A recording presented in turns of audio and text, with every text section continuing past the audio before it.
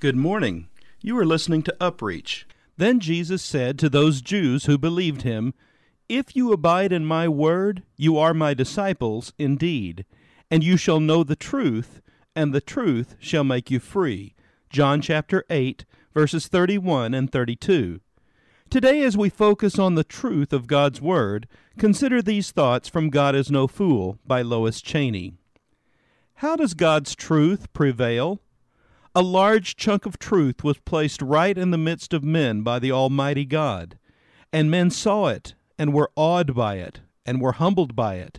They walked around and around it, looking at it, gazing at it, and loving it. Then they got organized. First, they posted a guard over it, while others built a fortress for it. That was okay for a while. Then they decided to do more with it, so they sent in 5 wise, devout men to study it. They stayed in there a long, long time.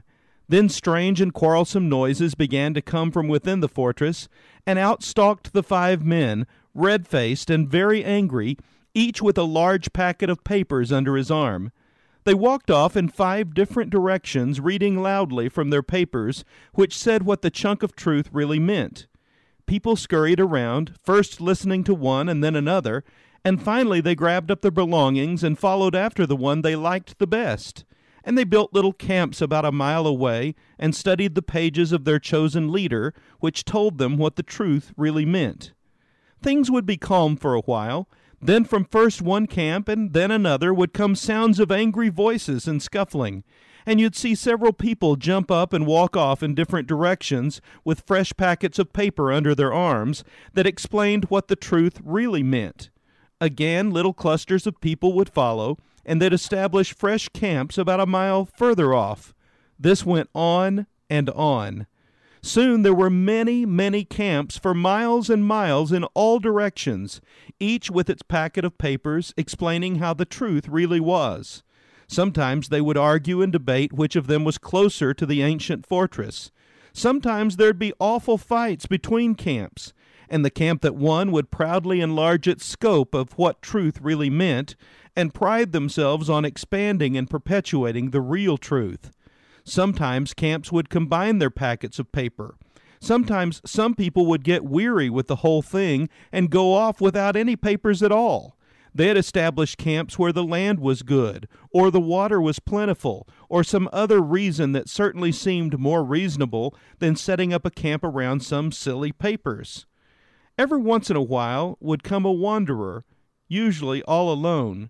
He would wander through the camps or skirt them, and would wind up coming right up to the neglected and overgrown fortress and walk right in and stare at the real chunk of truth. He would gaze and gaze at it, and pick it up and handle it, and stroke it, and then set it down and walk right out and start strutting all over the place, glowing and carrying on, and generally throwing camps into confusion. He would do all sorts of old-fashioned things in old-fashioned ways, grinning and humming all the while he did it.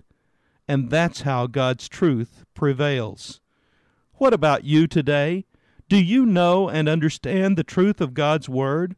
Are you faithfully building your life upon it? This has been UpReach, a presentation of the Church Street Church of Christ in Lewisburg, Tennessee. I am Kyle Bolton, the pulpit minister at Church Street, and I would like to personally invite you to come and share times of Bible study and worship with us each week. I hope to see you there.